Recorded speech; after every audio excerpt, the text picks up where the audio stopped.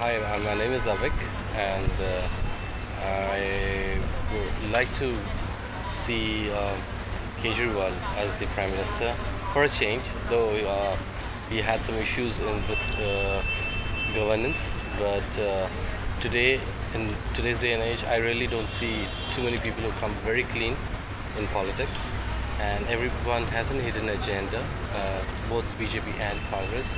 Probably Kejriwal would be something of change for us, and it's no harm giving him a try. So that's what I would like to see him as a Prime Minister.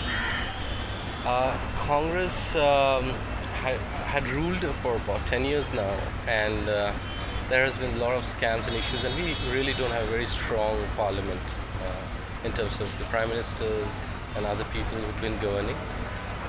I think we need a stronger leader. In that way, Modi is a stronger leader than our ex-Prime Minister. But I somehow feel that BJP also lack in terms of the clean governance that we are talking about. I'm sure if BJP comes into power, which is more likely, I don't see India scam-free. We'll have scams, we'll have issues.